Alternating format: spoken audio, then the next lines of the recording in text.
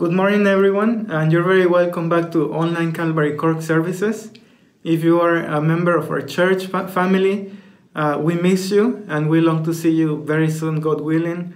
If you're a guest and you're looking to know more from Jesus, you've come to the right place, for Jesus said in Matthew chapter 11, "Come to me, all who are labor and heavy laden, and I will give you rest." We're going through a very tiring season where everyone is looking for some rest. Things are changing very quickly. There are a lot of unresolved questions. But remember what Hebrews chapter 13 verse 8 says. Jesus Christ is the same yesterday and today and forever. Our God is the same no matter what season we're going through. For those who are sick due to the ongoing disease, know that God loves you and He has a purpose for you and for your life. May I invite you to come to worship God because He deserves glory and honor no matter what we're going through. To the children, I know this is it's hard to see the sermon online, but may I encourage you just to enjoy your time with your parents, have a good fellowship, and just come to rejoice and worship the Lord. So Psalm 47 says, "Clap your hands, all peoples. Shout to God with loud songs of joy. For the Lord the Most High is to be feared, a great King over all the earth. He subdued peoples under us and nations under our feet. He chose our heritage for us, the pride of Jacob whom He loves. God has gone up with a shout, the Lord with the sound of a trumpet. Sing praises to God, sing praises. Sing praises to our King, sing praises. For God is the King of all the earth, sing praises with a song." Father God, thank you so much for this day that we can come to worship you, Lord. We worship you for who you are. You deserve glory and honor. We thank you for your Son, Jesus Christ, who died and gave Himself for us. May He receive the honor today, Lord. I pray also for those who are sick, that you may come to heal them, Lord. And finally, I pray that you will speak to our hearts today, Lord. We pray this in your name. Amen. Good morning, everybody. My name is Jody. I head up our women's ministry here at Calvary Cork, and I'm bringing you our announcements for the week. So Wednesday night on the Calvary Cork Facebook page, 7 p.m, the Jonah study continues with Jonah chapter 3. So do come along to that. Then on Thursday at 3 p.m, our Lighthouse Beacon is on the Calvary Cork Life Facebook page, and you can replay that. If it's not convenient for your family to watch it on Thursday, it'll be there for you to watch whenever you can. And then Understanding God is starting up again, meeting at the YMCA 8 p.m. Friday, the 23rd of October. So that's great to have that ministry starting again. So that's it for announcements for the week. God bless you all. Enjoy your Sunday. Good morning, everyone. It's great to be able to worship with you this morning. We are going to do 3 songs, so I would just really encourage you just to worship the Lord wherever you are. You know, it could be in your sitting room, in your bedroom. Just give it all over to the Lord this morning.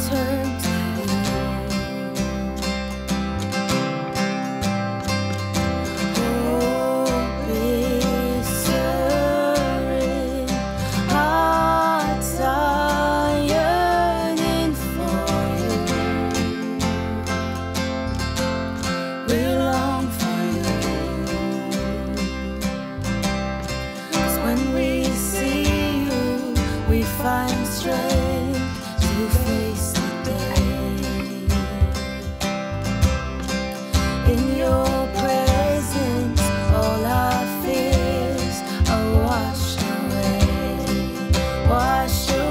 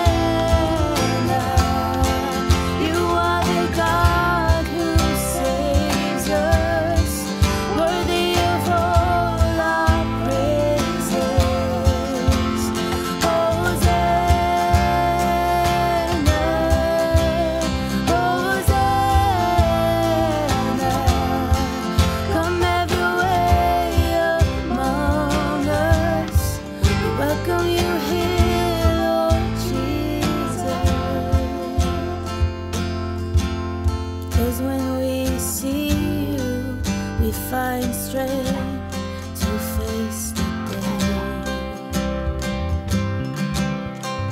In your presence, all our fears are washed away.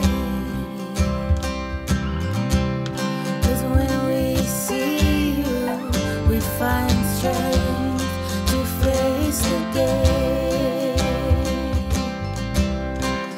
In your presence, all our fears are washed away, washed away. Hosanna, Hosanna. You are the God who saves us, worthy of all our praises.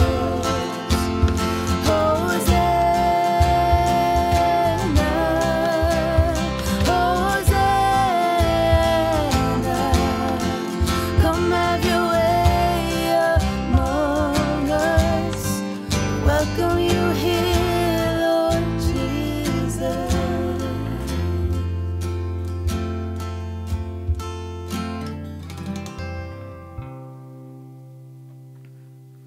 The next song that we're going to do is King of Kings.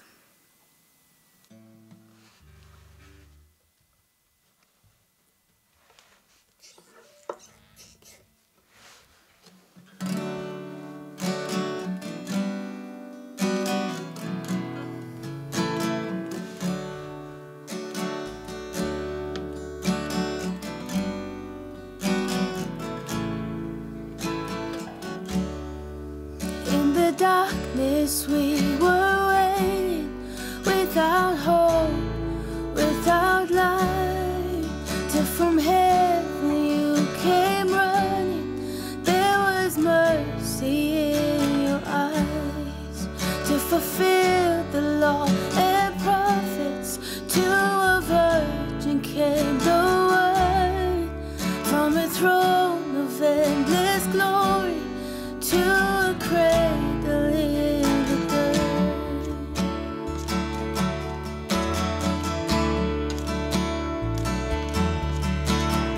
Praise the Father, praise the Son, praise the Spirit, three in one. God of glory, majesty, praise forever to the King of Kings.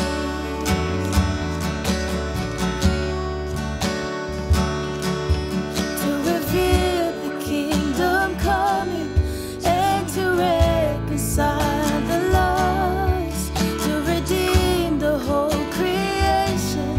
You did not despise the cross, for even in your suffering you saw to the other side, knowing this was our salvation.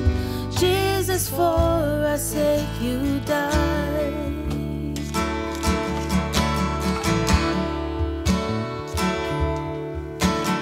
Praise the Father, praise the Son, praise the Spirit, three in one.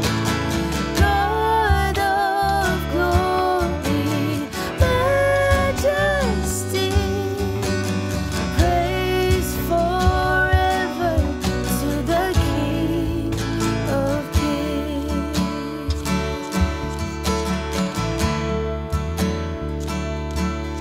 And the morning that you rose, all of heaven held its breath, till that stone was moved for good, for the Lamb had conquered death.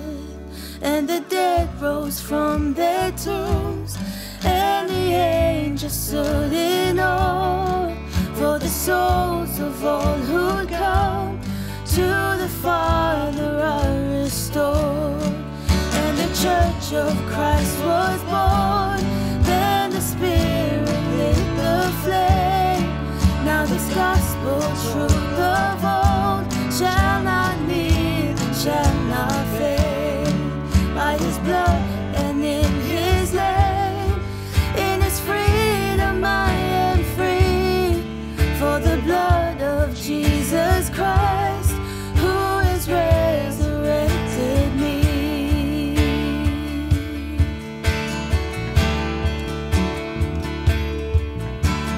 Praise the Father, praise the Son, praise the Spirit, three in one. God of glory, majesty, praise forever to the King of Kings. Praise the Father. Praise the Father, praise the Son, praise the Spirit, three in one.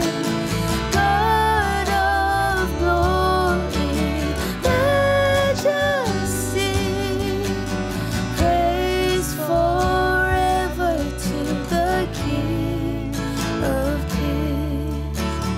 Praise forever to the King of Kings.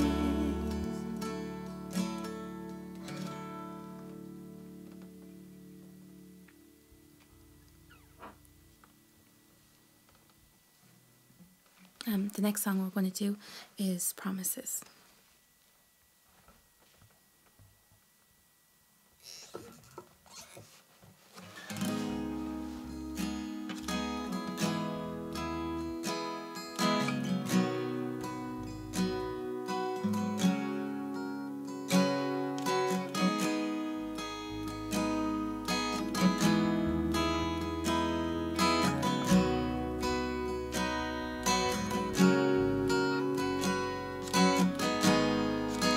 God of Abraham, the God of covenant and faithful promises.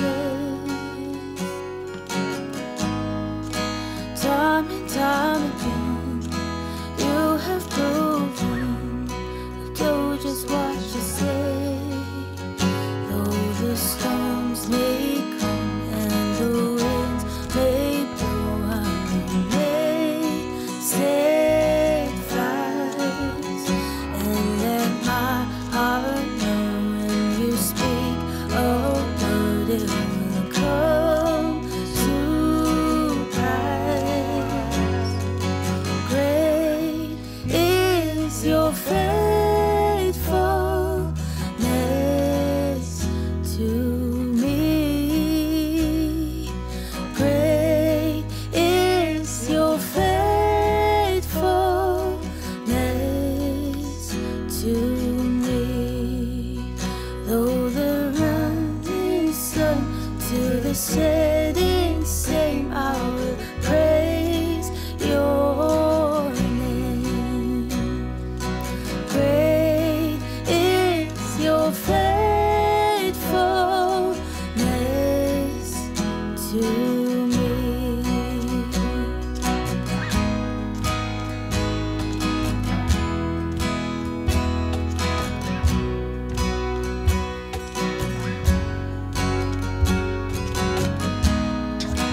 God, from age to age, the earth may pass away, your word remains the same.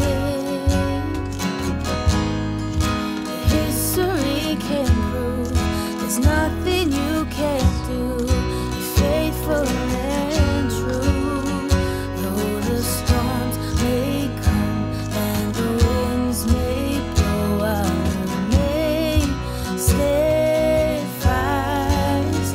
And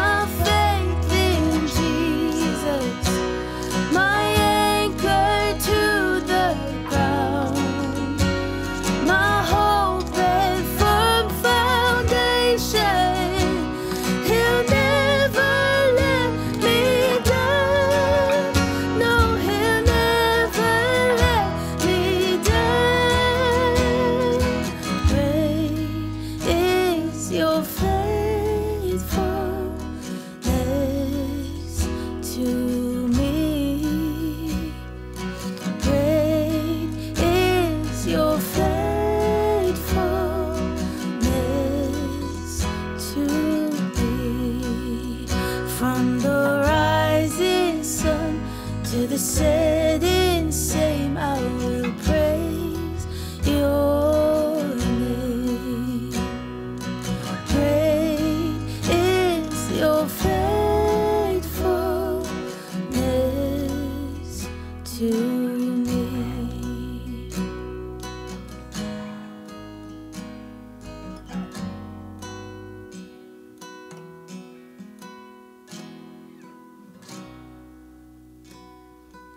Lord God, we thank you that we can gather here this morning, God. We may not be able to gather in person, it may be online, God, but you still deserve all the word, all the honour and praise this morning. And I pray now that you would just open our hearts, open our ears, Lord, to hear what you have to say to us. In your holy name we pray. Amen. We're going over to Crystal now to hear our scripture reading for this morning. Thanks so much, Emma. Hi everyone, my name is Crystal and I'm going to be doing the Bible reading for today. So if we could all turn our Bibles open to John chapter 12, I'm going to be reading from verse 12 to 19. So verse 12, the next day the large crowd that had come to the feast heard that Jesus was coming to Jerusalem. So they took branches of palm trees and went out to meet him, crying out, Hosanna! Blessed is he who comes in the name of the Lord, even the King of Israel. And Jesus found a young donkey and sat on it, just as it is written, Fear not, daughter of Zion. Behold, your king is coming, sitting on the donkey's colt. His disciples did not understand these things at first, but when Jesus was glorified, then they remembered that these things had been written about him and had been done to him. The crowd that had been with him when he called Lazarus out of the tomb and raised him from the dead continued to bear witness. The reason why the crowd went to meet him was that they had heard he had done this sign. So the Pharisees said to one another, You see that you are gaining nothing. Look, the world has gone after him. This concludes our reading of Scripture. Blessed is he who comes in the name of the Lord. Now, over to Mike. Hey, good morning. And a big thank you to Crystal for doing our scripture reading, and also to Emma for leading us in song. So my name is Mike Neglia. I'm here with my son Finn. Finn, can you say hello? Hello. And can you say Hosanna? Can you say blessed is he who comes in the name of the Lord? Okay, and can you wave your little palm branch? Okay, so Finn is going to join me as my little assistant for this morning. I realize that there are families watching this at home, and there could be kids sitting on a couch just like this during today's message. Maybe they're watching the Lighthouse Beacon replay, or maybe they're on a couch just like Finn right here. So again, thanks to Crystal, thanks to Emma, thanks to all those that are participating in today's service one way or the other. Okay, so the passage that we have in front of us is John chapter 12. This is a famous one. This is one of the passages of Scripture that gets a lot of attention. It's part of our annual church calendar. This is called the Palm Sunday passage. So oftentimes... My book for that. That's okay. So oftentimes in churches, and we often do it ourselves, the Sunday before Easter, we look at this passage. So this might be familiar to you. In fact, it was 6 months ago that I stood awkwardly in this room and did the Palm Sunday sermon. Maybe some of you can remember it, maybe some of you can't. But now I'm awkwardly sitting in this room doing another Palm Sunday sermon. So I mean, isn't it great how all this is coming together? Okay, so in the passage, we have Jesus coming from Bethany and going down the Mount of Olives and then coming into the ancient city of Jerusalem. This is recorded not only in John 12, but also in all the 4 Gospels. Matthew, Mark, and Luke also record this event. So we have like a wealth of information about what takes place. Like I said, this is referred to as Palm Sunday. Some people will call it the triumphal entry. That's how the ESV titles this section. John 12 is, of course, going to be the main section that we look at, but I'm going to be pulling in things from other passages as well. So you know this because we've been studying through John. You know that earlier in Bethany, Jesus did like his most public miracle in the whole book of John. He raises Lazarus from death. And then in chapter 12, we saw this last week, Lazarus's family, they celebrate, and there's this great dinner that is thrown in his honor. It's hosted by a man called Simon, and everyone's there. There we have this very like private act of worship as Mary anoints him and pours out the oil upon his feet and his head. And then what's going to take place in this section is a very public acknowledgement of who Jesus is. Matthew 20 says that as he is coming in towards Jerusalem to make this entry into the city, that there's 2 blind men that he heals on the way there. And I can't help but just think that the first thing that they see is Jesus' face. And the first thing that they do is they follow him. So there's like this crowd coming from Bethany to Jerusalem, and it's kind of picking up steam. And then also there's a crowd from Jerusalem of people that are there for the Passover celebration. They hear about Jesus coming, and so they come. So essentially we have like these 2 different crowds coming together. There's 0 social distancing. It's pre-COVID. There's a crowd gathering all around Jesus. And again, I like to imagine this kind of stuff, so just bear with me. Like imagine there's those 2 men and they've been blind, and they are like in the crowd, and like literally they're taking it all in. Their eyes have been opened and they see Jesus, and now they quickly follow Jesus. And then they're saying hi, they're introducing themselves to the fellow Jesus followers. They're saying like, hi, I once was blind, but now I see. I once was blind, but now I see. And then maybe they bump into Lazarus, and Lazarus says, that ain't nothing. I once was dead, but now I am alive.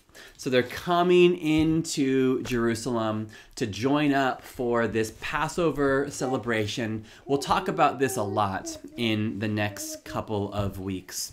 We're entering into Jesus' last week before his death upon the cross. And so there's the passage. You heard it. There's a large crowd gathering. And just like Finn, they gather these palm branches, they tear them down, they shout, Hosanna. Shout, Hosanna. Shout a little loud. I know you can shout. Shout, Hosanna. Okay, he said it already. So they're shouting Hosanna. Other gospel writers tell us that they're also taking off their outer garments. They're placing it on the ground before him. It's just this big event. The Pharisees, the people that have been like plotting Jesus's demise already, you read about it in the last couple verses of John chapter 12. It says that they're just like so frustrated, so infuriated. They're like, see, I knew it. Everyone is following Jesus now. So here's the big idea. That's kind of the main story. I'm going to pull out just a few different thoughts that can be useful to us in these strange days. Here's thought number 1. Oftentimes, we don't know what really is going on. Our lack of understanding does not impede on Jesus' ability to accomplish his will. That's the first thing I think is important for us to know this morning. Oftentimes we don't know what's going on. And the reason why I'm saying that is look with me at verse 16. I identify with this a lot. His disciples did not understand these things at first. But when Jesus was glorified, then they remembered that these things had been written about him and had been done to him. All right, so many times we see the followers of Jesus, like not just like the large crowds that follow Jesus because they were there, but also like his closest guys, like his small, tight circle of apostles or disciples, oftentimes they're uninformed or they're just plain misinformed. They're lacking understanding about what is taking place. And we always encounter Jesus as completely aware, totally capable, wise, and he's sane in a world of insanity.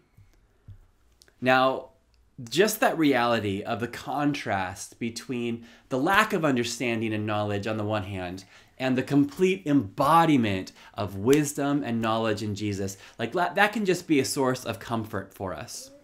I want to read a passage from the prophet Isaiah.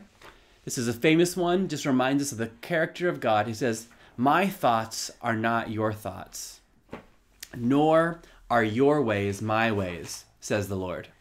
For as the heavens are higher than the earth, so are my ways higher than your ways, and my thoughts are higher than your thoughts."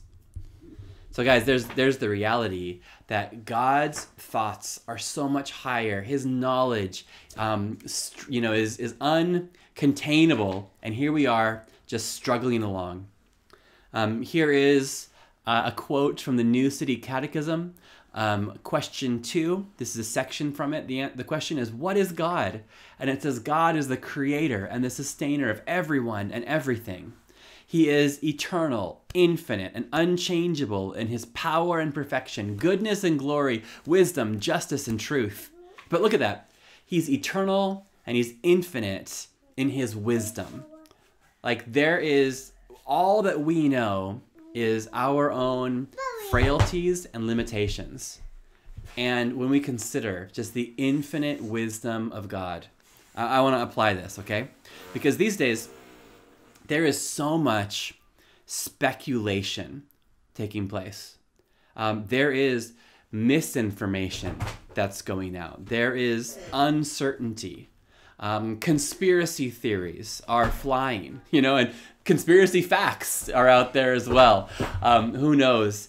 But there's daily briefings that many of us are tuning into, and those briefings are even subject to change, or they're out of date by the time you wake up the next morning. So there is so much that we don't know. And today we encounter someone who does. So here's some kind of simple realities. Jesus knows more than you do. Number one, we read elsewhere that he knew the location of the donkey that he was to sit at. Matthew 21, verses 2 and 3, he sends the disciples into a certain place to find a certain donkey, and they bring it to him. And he knows in advance where to find it. Later on in this same week, he shows that same foreknowledge or omniscience regarding the upper room arrangements, where they're going to have the Last Supper together. And these examples kind of like hyperlink or remind us of all these other examples of his superior knowledge or his divine attribute of omniscience on display. John 2:24 tells us that Jesus knows the hearts of all men.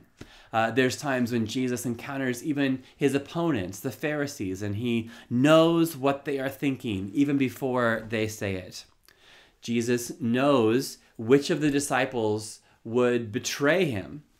Jesus knows which of the disciples would deny him and also would eventually be restored. That's why the Apostle Paul later writes that Jesus is the one in whom are hidden all the treasures of wisdom and knowledge. So guys, in times like this where we don't know what's going on, we know this fact that Jesus knows more than you. It's not groundbreaking, but I believe this can be very applicable to us in October of 2020. So if this is true, and it is, here's what it means for you and me today. This means that the one whom we worship is completely knowledgeable. So that means that we don't have to worry about something catching him off guard. That means that nothing is unforeseen nor surprising to the God whom we serve. That means that for us, that our plans are written in sand. And we have this illusion that we are in control or that we know what's going on tomorrow. But lately, that illusion has been removed from us. But Jesus is never surprised nor caught off guard. He is entirely trustworthy. And because he is entirely trustworthy, that means that we can trust him even today, even now. As you're watching this from your couch, as you're watching this on a phone, if you're joining us on Sunday morning for the live broadcast that's coming out, or if you're catching up later on, you can trust him today. He is preeminently wise, and that means that we don't have to lean on our own understandings, but in all of our ways, we can acknowledge him and allow him to direct our paths. Romans 11:33, the Apostle Paul just kind of bursts out with this. He says, "Oh, the depths of the riches and wisdom and knowledge of God. How unsearchable are his judgments, and how inscrutable are his ways." And so this knowledge that God has, this unflappability, this wisdom that he has, is not only about the big picture on what's going on the face of the earth, but also in our solitary, isolated little lives. They're still within his purview. They're still under his care. Remember in the very beginning of John, there's a passage that Rick preached on a Sunday morning. Jesus introduces himself to Nathanael, and he reveals to Nathanael that he even knew what Nathanael was doing when nobody else could see him, when he was self-isolating, when he was social distancing, when he was all alone. Jesus was aware of what was taking place. There's a passage up on the screen right now. Look at what Jesus says there in the middle. "Before Philip called you, when you were under the fig tree, I saw you." So oftentimes we don't know what's going on, but Jesus knows more than you. And not only that, let me remind you a second thing from our passage today. Jesus is the culmination of a plan that spans the ages. Jesus' entry into Jerusalem on that Sunday is part of the eternal plan of God, who organizes and orchestrates all things according to the counsel of his will. So he is the culmination of a plan that spans the ages. So the reason why Jesus told the disciples to go get the donkey and the colt, and the reason why the crowd waved the palm branches is because this is all coming together to fulfill this ancient prophecy about the arrival of the Messiah. Oh, now you're coming back, huh? You want to wave the branch? Yeah, keep it going. So this goes back to about 520 BC. So a long time before this ever happened. During a time when Israel was just like totally chastened, totally humiliated. Hi, Mommy. When they are... So, like, Israel had been, like, defeated and cast out of their land. They're hoping and looking forward to a time of eventually coming back. And Zechariah, the prophet, speaks these words of, like, comfort and encouragement to them, telling them what God thinks about their current situation. God is going to give judgment against the persecutors, and he also promises them the Messiah that is going to come. But he says that the Messiah is going to come at a time that you don't expect, and he's going to come in a way that you don't expect either. So you can read about this in Zechariah 9. That's what's quoted here in this passage. And he says this: they were hoping for a pageantry of power and might and this like impressive looking Messiah to come rescue them. What Zechariah tells and what Jesus fulfills is that the Messiah that's going to come to them, the rescuer, he was going to come in humility, in lowliness, on a mission of peace. So when we think about Jesus coming into Jerusalem, and everyone is so excited, and the palm branches are being waved, it's nearly a comic scene because they're making such a big deal over him, but he is on this incredibly humble mode of transportation. You know, if you watch the Lord of the Rings trilogy or read the books, you know that there's Gandalf. And Gandalf has this like majestic white horse called Shadowfax. Or you could even think of Aladdin and his grand entrance into the streets of Agrabah. And he's on the back of his, elephant. And everyone is just so impressed by his like stature and this like power move of showing up, making an entrance into the city on an elephant.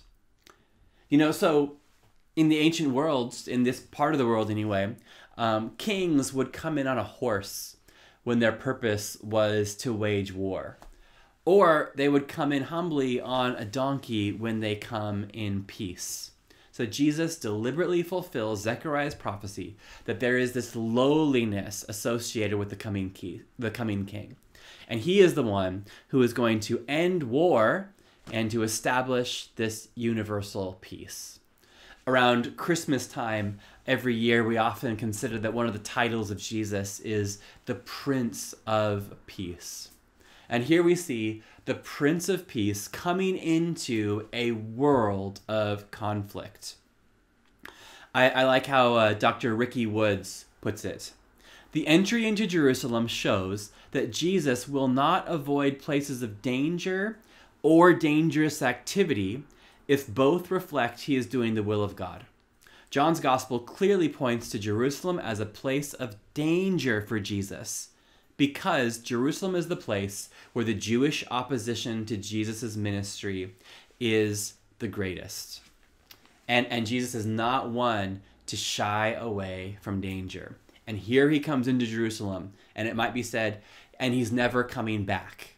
Now, obviously, we do know, but we know that his death awaits him there in Jerusalem. We know about the hope of Easter, and we know that all that's taking place. But on a human level, his entrance there is going to lead to his execution. He's riding on a donkey, on a donkey's colt, so a young donkey. The other gospel writers tell us that this colt had never been ridden before, hadn't been broken in. But there, when Jesus sits upon it, we see that there is this calmness. So the same Jesus who calmed the stormy seas is also able to calm the colt and be carried in on it.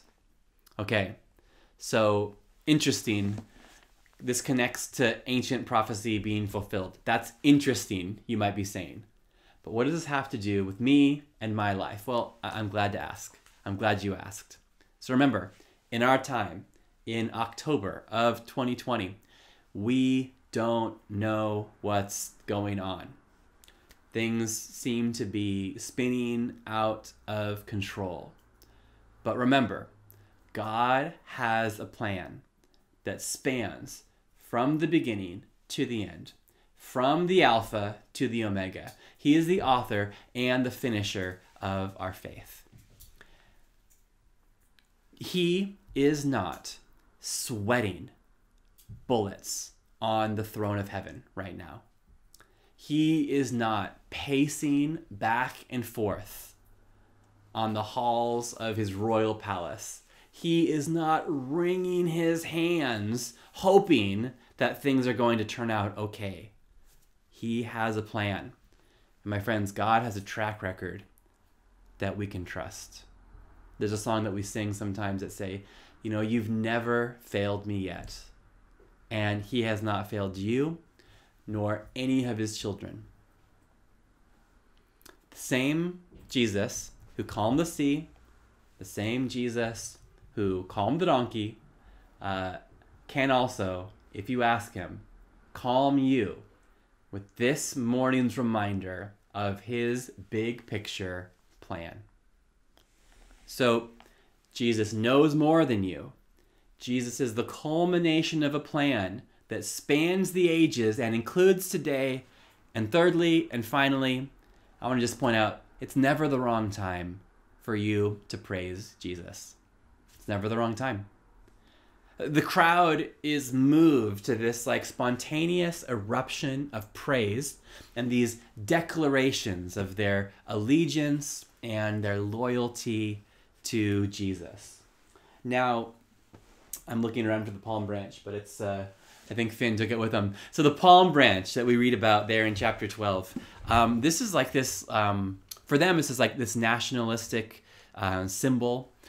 It'd be, it's somewhat akin to like the waving of a tricolor or any other national flag, but it's not a neutral act. For them, the palm branch was a symbol of like independence from Rome, and they were waving those in hopes that Jesus would be the one who liberates them from their Roman oppressors. It has connections to the Maccabees. I'll put a link because there's much more that could be said than I have time right now, or that you care. But anyway, it's this symbol of Jewish independence, and they're waving that, and it definitely means something. So that's they're pledging their allegiance to him. They're saying, we want you to be our king. In addition to that, Matthew 21 says that they were like taking off their outer garments, their cloaks, and they were laying them down before him. So making this path like a red carpet, like we want you to come into the city of Jerusalem. So Jesus was on a donkey, but they're saying like not even the donkey's feet should touch the dirt. I'd rather my clothing be sullied than the feet of the animal that's carrying you should walk upon that dirt. This is something that is similar to their declaration of kingship of Jehu. You can read about that in 2 Kings 9:13. I recommend that you just jot that down in the margin of your Bible here and check it out later on. But giving their clothes up, allowing their clothes to be dirty, it's this real symbol of honor.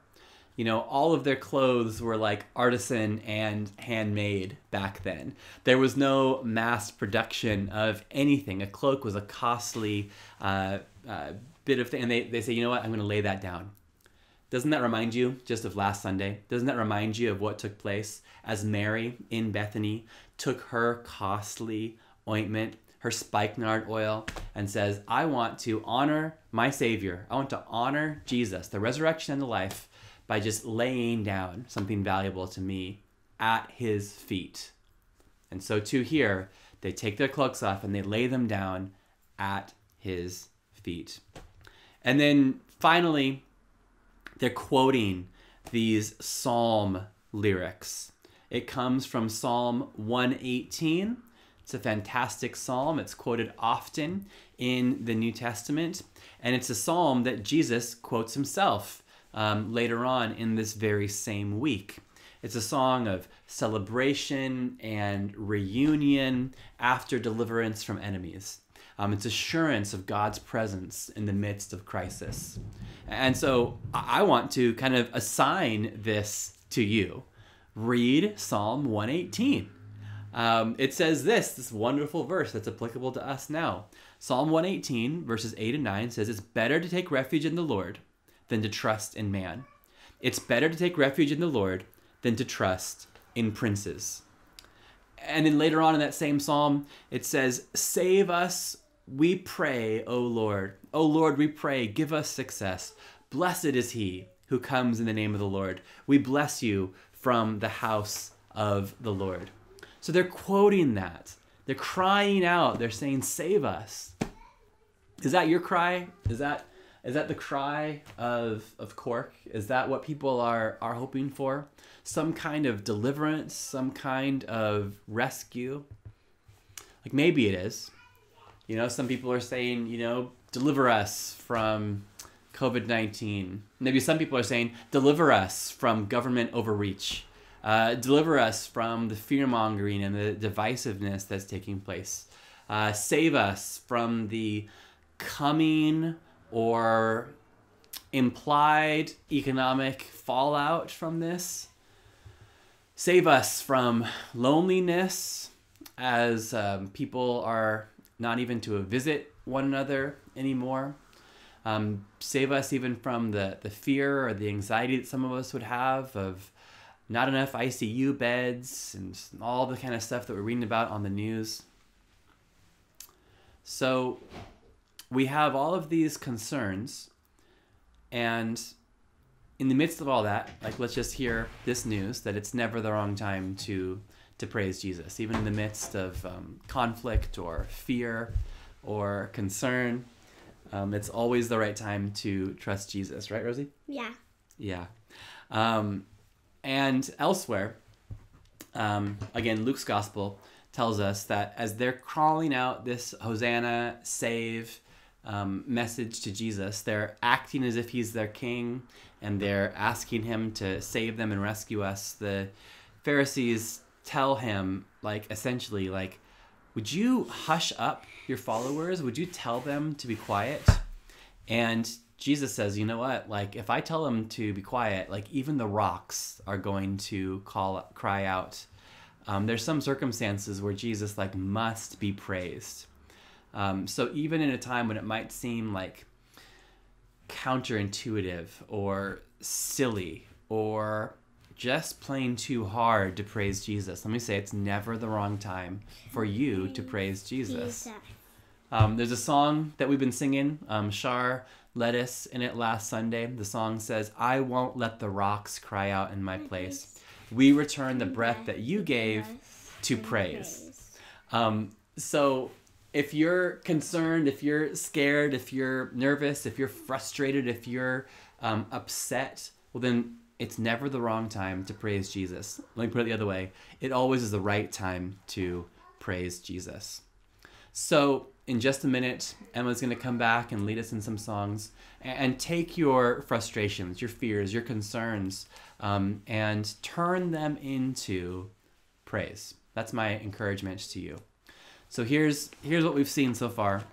Jesus knows more than you, and that's a good thing. Jesus is the culmination of a plan that spans the ages, including today. And it's never the wrong time for you to praise Jesus. Yeah. Yeah. So Rosie, let's pray, okay? Mm-hmm. Okay. So God, we commit ourselves and our families, all those that are watching this in Cork City and Cork County, and even beyond. We want to commit them to your knowledge and your wisdom. We acknowledge your plan. You have a plan that included 520 AD and the triumphal entry and the crucifixion and the resurrection of Jesus and so much more. And Lord, you have a plan for our October. And then also, God, we want to consciously offer our praise to you. Just as they unbuttoned their coats and they decided to lay them down, I pray that you would, as it were, just like loose our throats and our mouths, help us with our voices or our actions or our private devotions to praise you, even in the middle of troubling, concerning times. Do you want to pray anything, Rosie? You sure? Okay. So we pray this in Jesus' name. Amen. Amen. Amen. Okay, so thanks very much for joining us. And do you want to say bye, Rosie? Bye. Okay, Finn, you want to say bye? Bye. Okay, so now we're going to go over to Emma, and I believe there's 2 songs that we're going to be able to sing. I was Octonauts. And then Octonauts. Thanks, Mike. We are just going to do 2 more songs now together.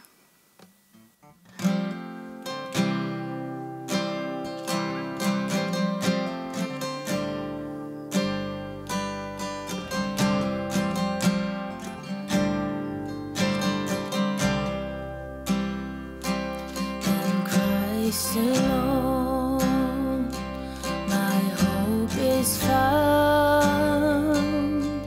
He is my light, my strength, my song.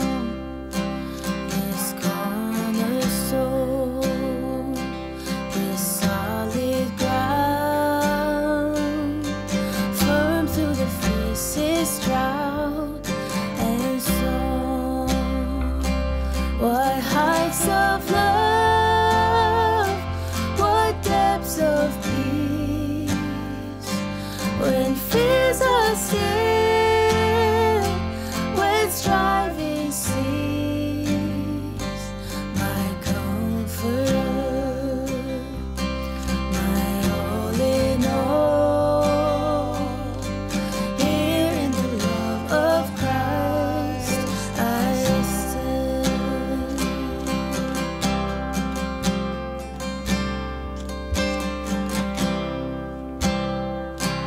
In Christ alone, who took on flesh, fullness of God in helpless babe. This gift of love and righteousness, scorned by the ones he came to save. Till on that cross where Jesus died, the wrath of God was satisfied. For every sin on him was laid. Here in the death of Christ I live.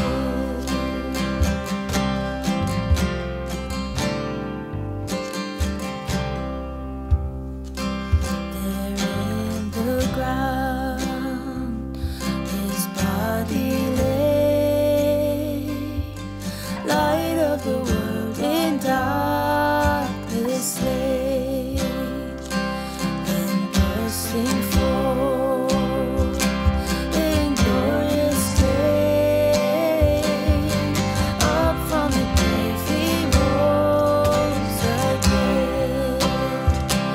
And as he stands in victory, since death has lost its grip on me, for I am his and he is mine, bought with the precious blood of Christ.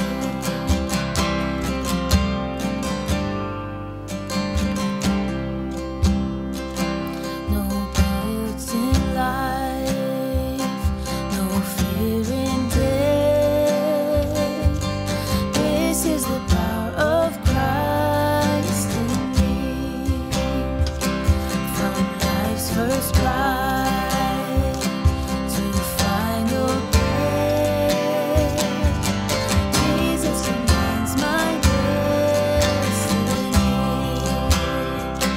No power of hell, no scheme of man can ever pluck me from his hand.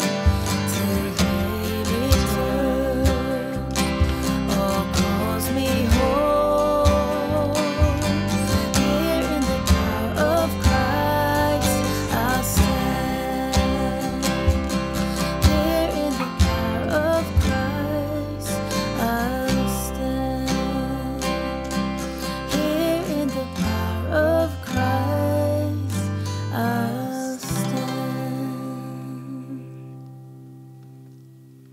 The next song we're going to sing is Great Are You, Lord.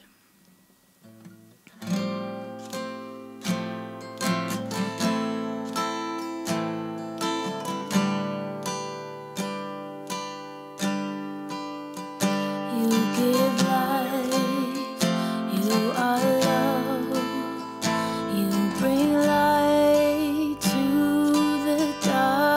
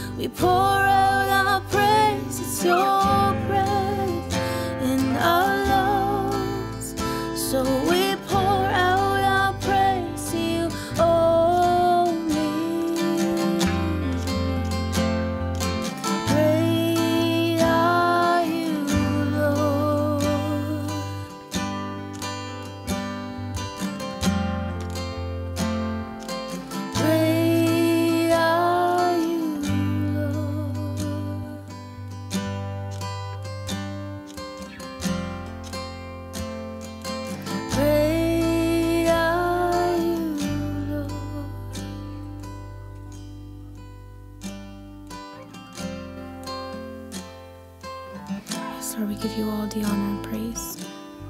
You are a great God, and we thank you for speaking to our hearts today, God. I pray, Lord, that you would help us to remain in your peace, God, even though we're in circumstances that are far from peaceful, God, but we give it all to you. In your holy and precious name we pray. Amen. For our benediction, I'm just going to read out Philippians.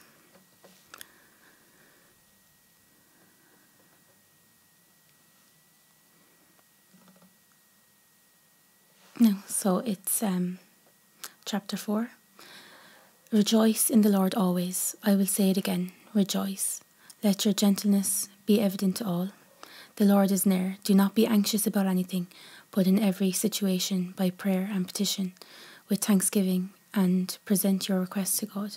And the peace of God, which transcends all understanding, will guard your hearts and your minds in Christ Jesus. Finally, brothers and sisters, whatever is true, whatever is noble, whatever is right, whatever is pure, whatever is lovely, whatever is admirable, if anything is excellent or praiseworthy, think about such things. Whatever you have learned or received or heard from me or seen in me, put into practice, and the God of peace will be with you.